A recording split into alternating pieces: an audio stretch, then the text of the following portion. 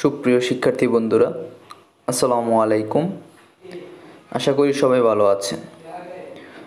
Science home YouTube চ্যানেলের পক্ষ থেকে সবাইকে জানাই স্বাগতম। প্রতিদিনের মতো আজকে আমরা একটি নতুন টপিকস নিয়ে আলোচনা করব। গত ক্লাসে আমি বলেছিলাম আজকে আমরা আলোচনা করব গসাগু নিয়ে।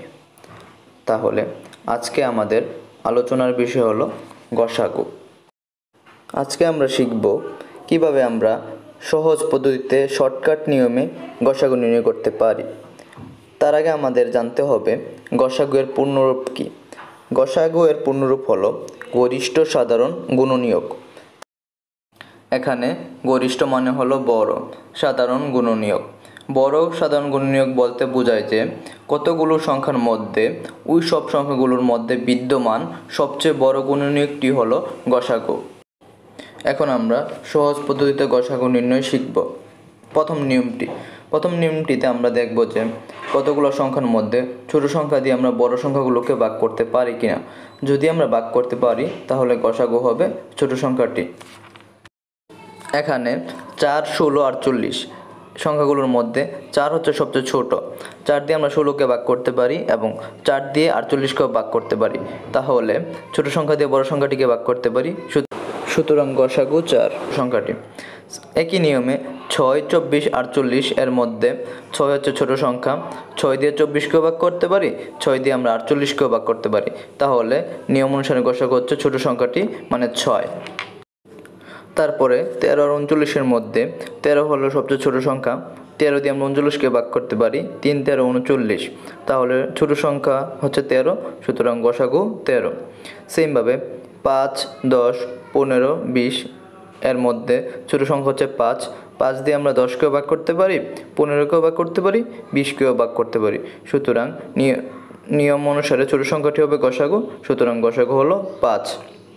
তাহলে আমাদের প্রথম নিয়মটি ছিল যে কতগুলো সংখ্যার মধ্যে যদি ছোট সংখ্যা দিয়ে আমরা বড় সংখ্যাটিকে ভাগ করতে পারি তাহলে গসাগু হবে ছোট সংখ্যাটি।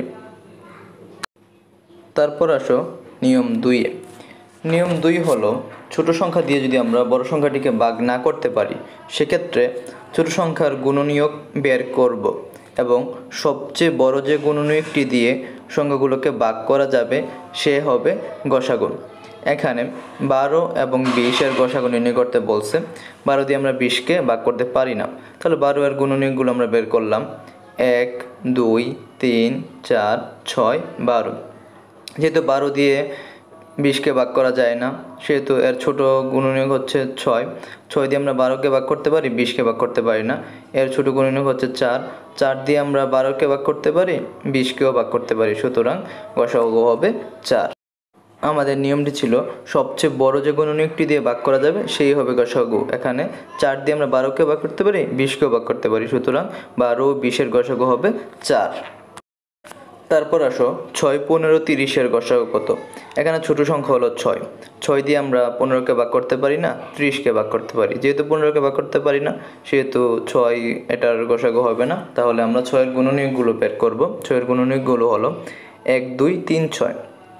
এখন 6 দিয়ে আমরা 15কে ভাগ করতে পারি না, 30কে ভাগ করতে পারি, সেহেতু 6 গসাগু না। 3 দিয়ে 6কেও ভাগ করতে পারি, 15কেও ভাগ করতে পারি, 30কেও ভাগ করতে পারি। সুতরাং 6, 15, 30 এর গসাগু হবে 3। তাহলে আমাদের দ্বিতীয় নিয়মটি ছিল যে যদি আমরা ছোট সংখ্যা দিয়ে বড় সংখ্যাগুলোকে ভাগ করতে পারি না সেক্ষেত্রে ছোট সংখ্যাটার গুণনীয়কগুলো বের করব এবং সবচেয়ে বড় যে গুণনীয়কটি দিয়ে সংখ্যাগুলোকে ভাগ করা যাবে সেইটি হবে ওই সংখ্যাগুলোর গসাগু। আশা করি এতটুকু সবাই বুঝতে পারছো। এখন আসো পরবর্তী নিয়মে। এখানে যদি আমাদের ছোট সংখ্যা এবং ছোট সংখ্যা দিয়ে বড় সংখ্যাটাকে আমরা ভাগ করতে পারি না এবং সংখ্যাগুলোর মধ্যে যদি সাধারণ কোনো গুণনীয়ক না থাকে সেক্ষেত্রে গসাগু হবে 1। এখানে 3 আর 8 এর গসাগু কত। 3 এর গুণনীয়কগুলো ছিল 1 আর 3। আমরা 3 দিয়ে 8কে ভাগ করতে পারি না, কিন্তু 1 দিয়ে 3কে ভাগ করতে পারি, 8কে ভাগ করতে পারি। সুতরাং 3, 8 এর গসাগু হলো 1। একইভাবে 13 আর 53 এর গসাগু কত? 13 এর গুণনীয়কগুলো আমরা লিখলাম 1 আর 13। যেহেতু 13 দিয়ে আমরা 53কে ভাগ করতে পারি না, সেহেতু 13 এটার গসাগু হবে না। তাহলে 1 দিয়ে 13কে ভাগ করা যায়, 53কে ভাগ করা যায়, সুতরাং 13 ও 53 এর গসাগু 1। তাহলে আমরা বুঝতে পারলাম কি, যদি আমরা ছোট সংখ্যা দিয়ে বড় সংখ্যাটিকে ভাগ করতে পারি না এবং ছোট সংখ্যার গুণনীয়ক দিয়েও যদি আমরা ভাগ না করতে পারি, সেক্ষেত্রে গসাগু হবে 1। আশা করি এতটুকু সবাই বুঝতে পারছো। তারপরে আসো আমাদের পরবর্তী নিয়মে। এই নিয়মে আমরা বীজগণিতিক রাশির গসাগু নির্ণয় করব। আমরা জানি বীজগণিতিক রাশির ক্ষেত্রে গসাগু নিয়মটি হলো, এই জায়গায় a⁴ ও a⁹ এর গসাগু a⁴ কীভাবে? আমার a⁴ প্রথম দিকেও আছে, শেষ দিকেও a⁴ 9 আছে।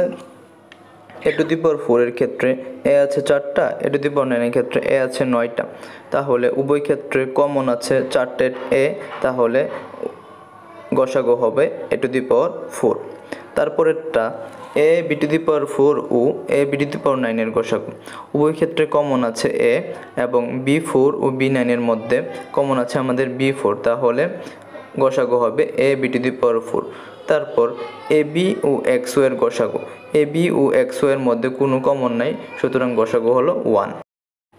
তারপর a plus b O a minus b এর গসাগু।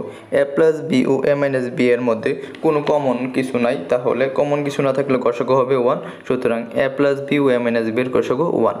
তারপর a plus b a minus b O a plus 2b a minus b এর গসাগু।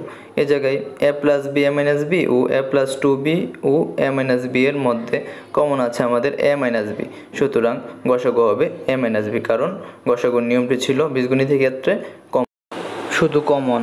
আশা করি সবাই এতটুকু বুঝতে পারছো এবং গসাগু নির্ণয়টা সবাই বুঝতে পারছো।